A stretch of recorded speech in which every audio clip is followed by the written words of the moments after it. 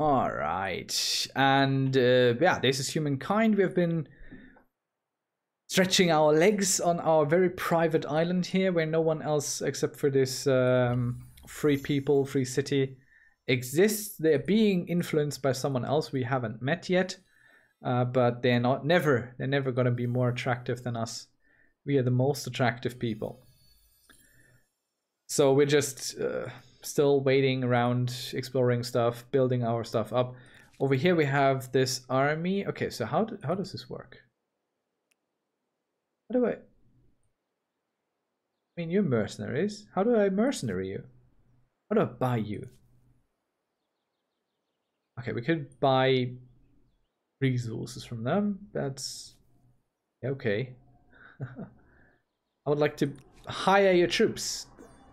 Can't I? Doesn't look like I can. It's odd. Very odd. I don't know how to do it. Not yet anyway. Maybe it will reveal itself at some later point. Or it's a question of influence. Okay, they won't attack us. Ah, okay, we need to reach this bit here. And then we can go ahead and hire them. I see. So we have a room for 2 cities right now. We so far have only 1. And I feel like I would like to build a city down here, where the cool wonder is. Let's go ahead. How much is it? 143. So we'll just wait another turn. Debate and discuss. Oops. Now, things that one generation learned can be passed to the next. Oops. Via something more reliable than campfire stories. Okay, so we've discovered something new and we're keeping unlocking these stars, which we will need eventually. And well, I think we can forego the 3 food and instead get the 10 production there. So this will be our second city, I think. Off we go. This lair here we could raid. Should we? Yeah, let's do it. Just so you see that that is a thing. The growing faithful. The Empire's religion grows. More and more followers coming into the faith every day. Some practices their beliefs through ceremonies led by priests, while others guide their own worship. It is time to give blessing to one of these means. So either they have religious district industry cost. Yeah, that's the act of worship is a sacred act between a believer and a higher power. That is something I believe in anyway. So we don't have the influence points right now to do that. So we shall wait until we have. And for the moment, we'll select something new here.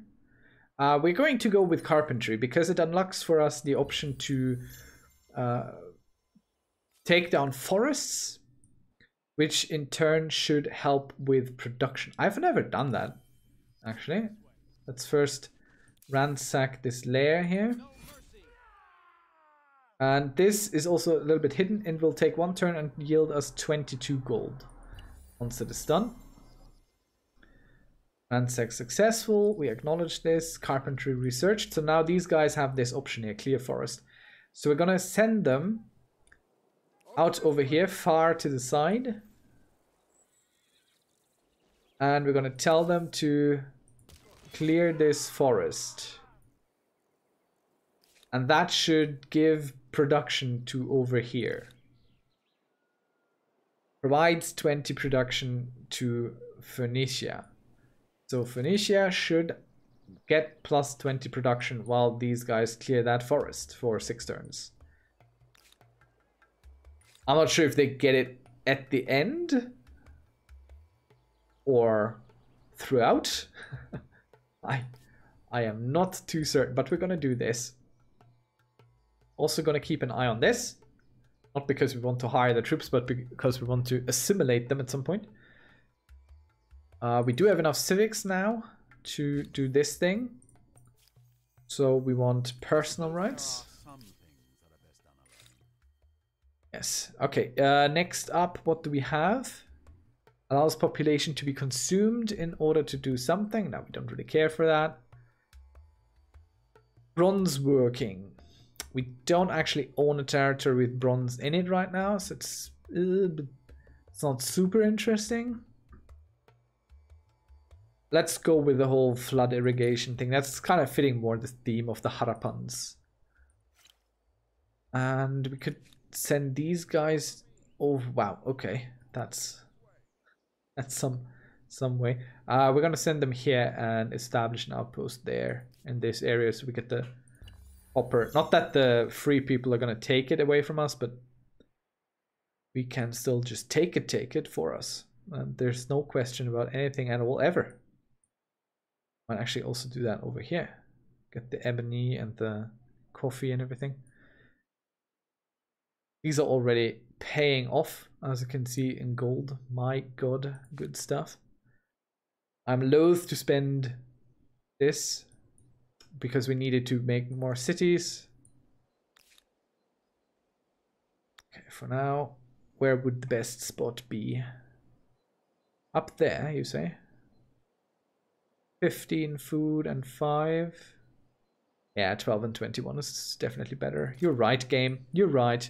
Sometimes it doesn't give you that solution or this suggestion. I really don't know what it relies on. Oh, we have a little thing. The pecking of poultry. The art of divination spreads across the empire. Priests search for messages from the gods and animal entrails, the flights of birds, the wheeling of the stars, in holy decoctions and elsewhere. Now, however, the practices have become so commonplace, so bizarre, that the whole empire is sliding towards chaotic superstition. Even the eating patterns of chickens are being interpreted by military commanders. What to do? Well, we could embrace it. I don't know, just kind of go full ham, and everyone would just be celebrating, giving us some stability, which we don't need right now. We could forbid it, because that's just foolishness. Or we could experiment with it, giving us some extra science for 15 turns, which I think is kind of cool. So I'm going to try and figure this out.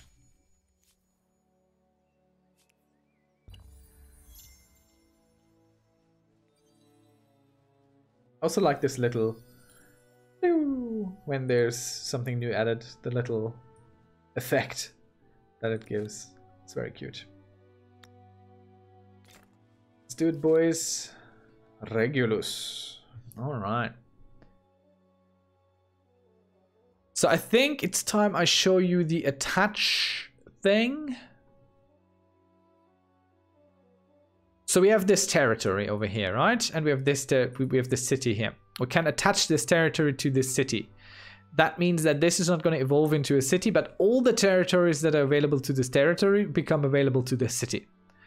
If I click this now, this is going to take away stability, but it's going to give us more of all this up here. We might even get more population. Let's see. This city right now here has... How much population do you have?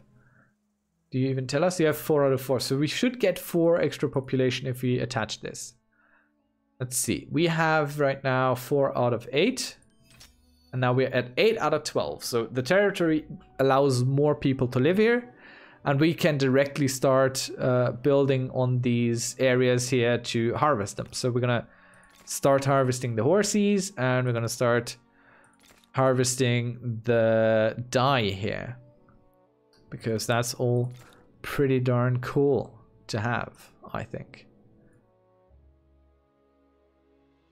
So that's how we create a bigger district. And now this has a dashed border inside, but the outside border is all thick. So if you don't have open borders with someone, they are not allowed to move through here. I'm not entirely sure if they're allowed to move through the dashed borders, but definitely not through the closed. I think they're allowed to move through the dashed borders, but the closed borders are closed, as the name would suggest. One thing I don't enjoy too much is how quickly you lose the terrain. and it goes into the stylized view. I like the stylized view, but I wish I could watch the game from up here, but still see the very, very beautiful tile set that is in use here. As I said, it's not all perfect, but all things considered, is also absolutely not terrible. So these guys, what are we going to do with these guys? They're going to go more auto-explore. Oh yeah.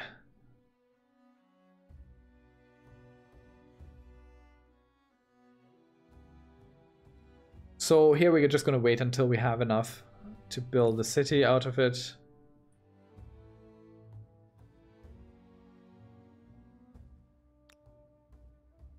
Ah, we could now buy them.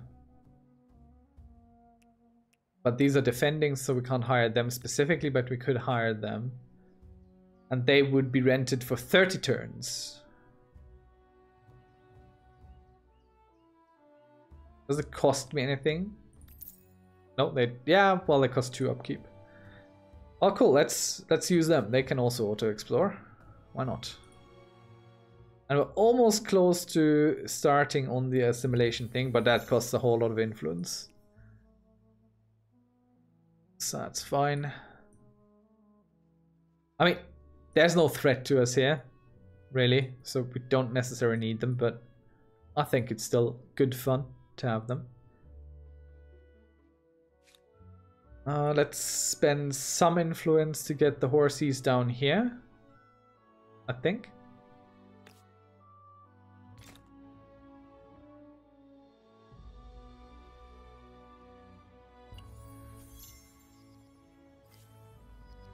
Irrigation is done. Map the continent.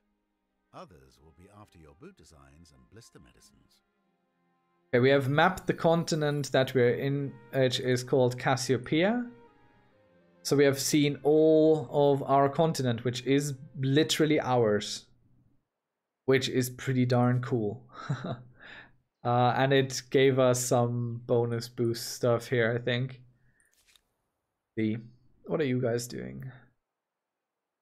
You're kind of, you don't know what to do, right? You're kind of sitting around. No, you're done chopping down wood there.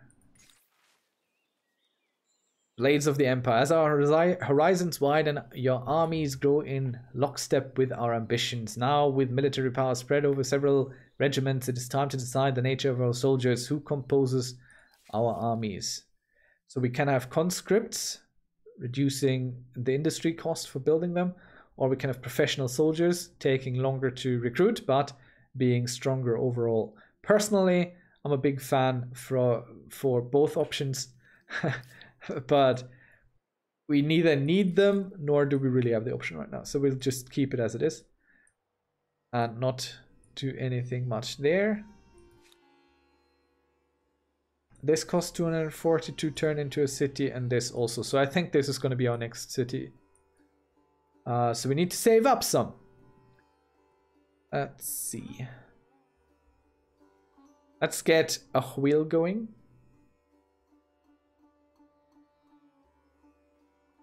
So roads start forming and now people can move a little bit quicker throughout the land.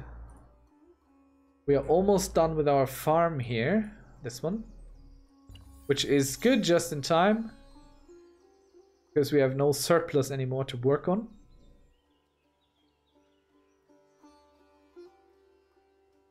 And that's also dangerous because it slows down our population growth. Actually, it slows it down to 0.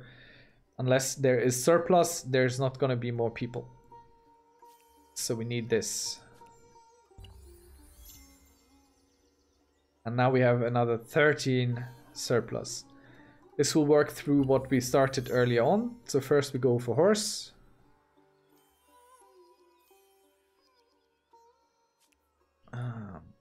Okay. Oh yeah, I forgot about this here. We have the agrarian affinity. Every culture has one of some. So agrarian empires receive more fame when earning agrarian era stars. So right now we have 24 out of 36 people. And if we click this, we can attract 1 population from each adjacent territory, city, or outpost. This will create a grievance, which is something they can use to start a war against us. We get a 7 stability bonus if we get a person. So we're not going to use it, but it's like an extra superpower you can use from time to time to help yourself along with what your culture is good at. Oh yeah, a new wonder can be claimed. This is a very nice thing. These games usually have wonders, and this is no exception. So like it is in other games, in Civilization, for example, you just start on a wonder, and the first person to finish it gets it, and everyone else who has maybe also started on it is kind of lost in the dust and fails, and well, that's just how it is. But here you can spend influence, or everyone can spend influence, and claim one and be like, yeah, that's mine, and you're the only one who's allowed to build it. But you must build it before you claim another one. And I see Stonehenge here looks really good because it gives plus 10 pood per core religionist state. I think that means per state that has our core religion. I'm not entirely sure what core religionist means, but I think that is what it means.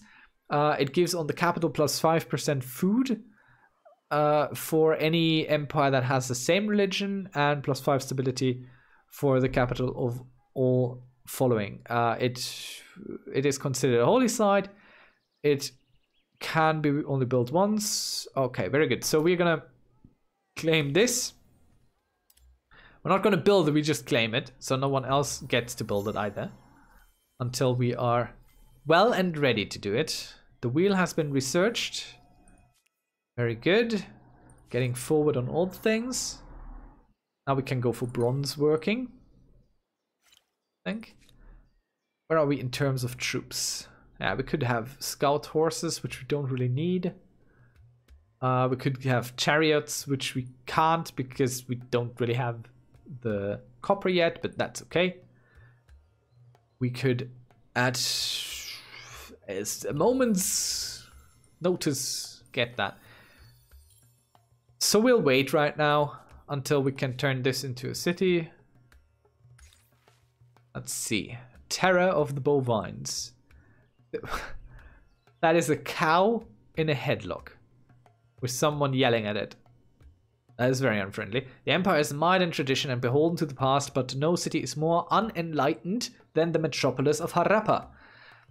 In this superstitious place where the hearsay and myths run wild, farmyard animals are now being put on trial for crimes after a herd of cattle were sentenced to be burnt on a pyre for conspiring against the empire.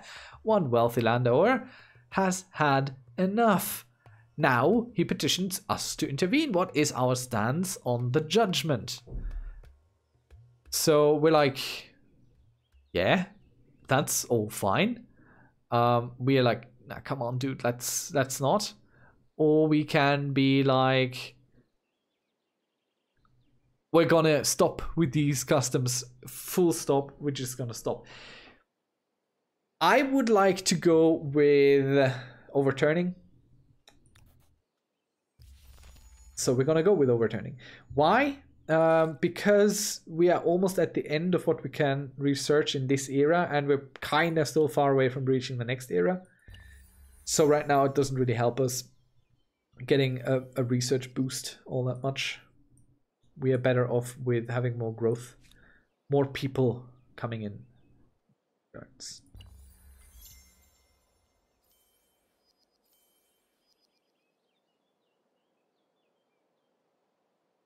Yep, bronze working is done. Very good. Again, we're waiting to create another city there. Build an arbor.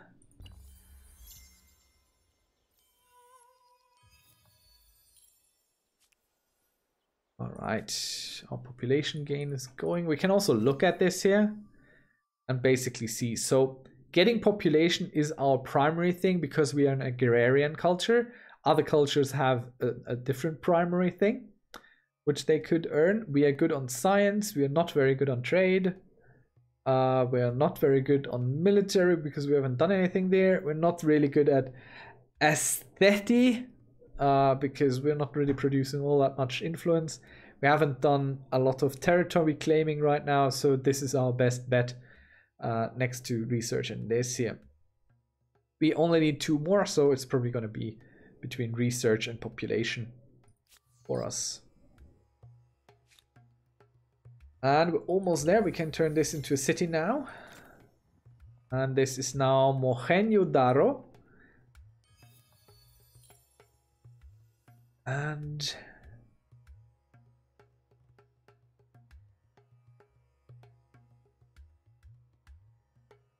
no, we should get this +5. Yeah, Lake Hillier +5 influence. So we want this here to be city growth as well. That's really simple. That's what we're good at. We want city growth. We have a population loss in Chason, which is over here, because they're overpopulated, honestly. I don't think you can really do anything with this.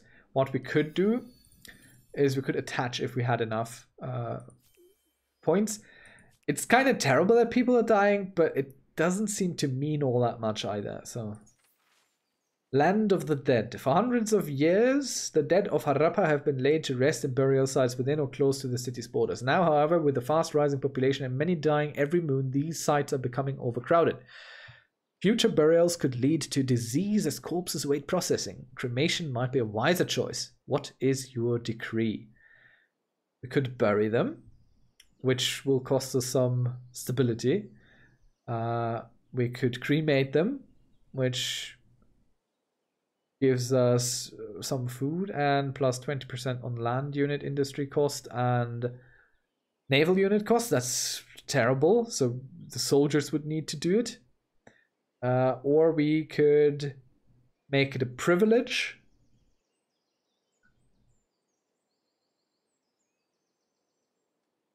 So the religious elite will still be buried, but the masses must be cremated.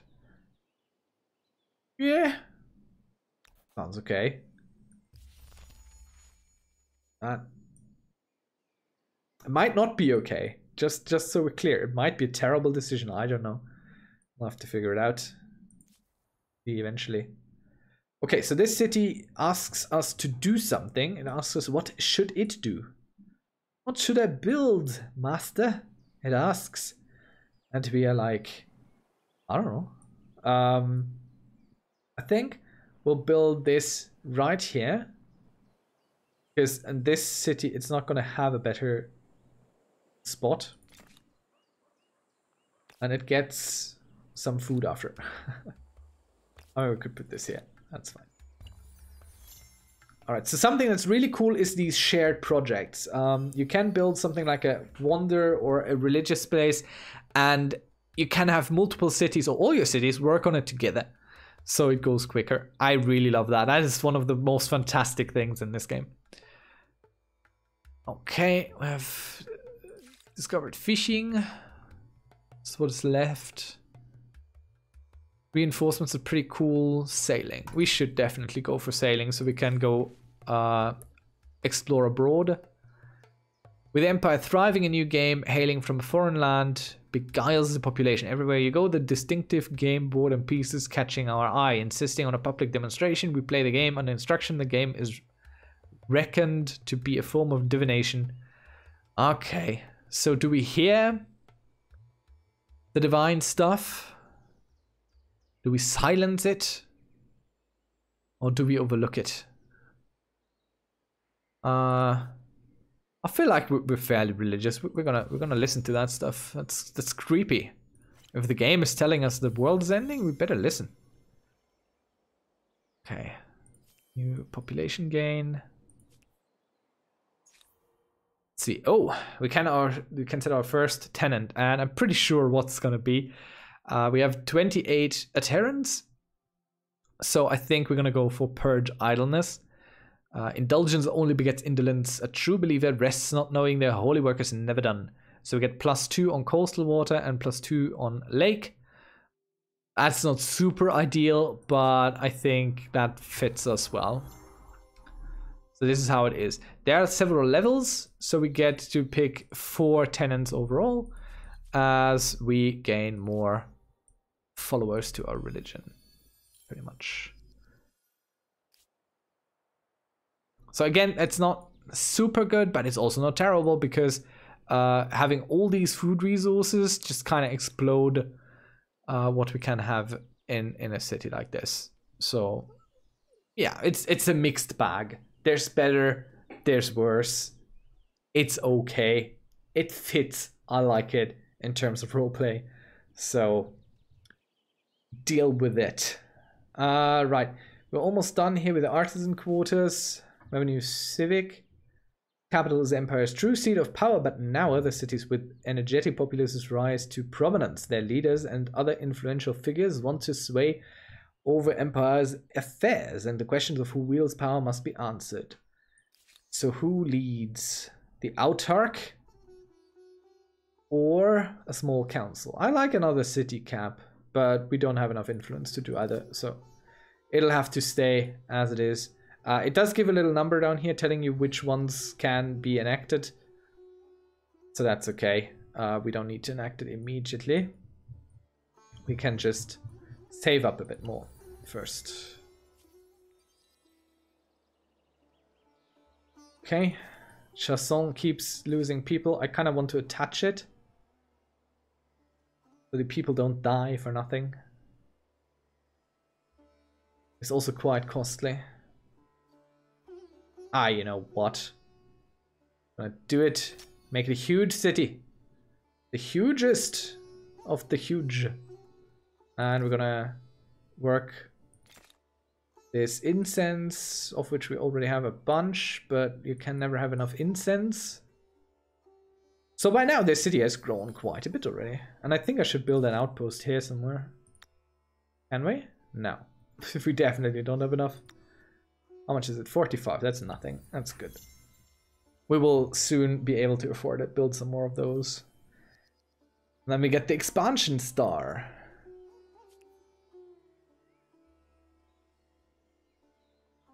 Alright, and I think that's enough for today. Maybe next time we can start on the... okay, let's finish it up with here. We're gonna go into the next era. Okay, so we can transcend, which I am going to do, but we could also pick a new level civilization from that era in which we just transitioned. So in the classical era, there could be Romans, Achaemenid Persians, the Maya, the Mauryans, the Huns, the Goths, the Celts, the Carthaginians, the Greeks, the Ascumites, or we can transcend. I want to transcend because there's an achievement attached. I only got the 4 stages ascension yet. I want to try for all of them. But at this point, you could kind of switch around, adapt to the world, maybe pick another one that kind of fits your style already. Like you could go to the Celts to go more on the food side already, because that's how you have been building up anyway. But in our case, we're just going to go ahead and transcend, which gives you only a plus 10% fame gain multiplier, which helps with winning, because all the fame you get plus 10%. You don't get the cool extras, but that's still fine. Ideas and sewage are generated at a record pace.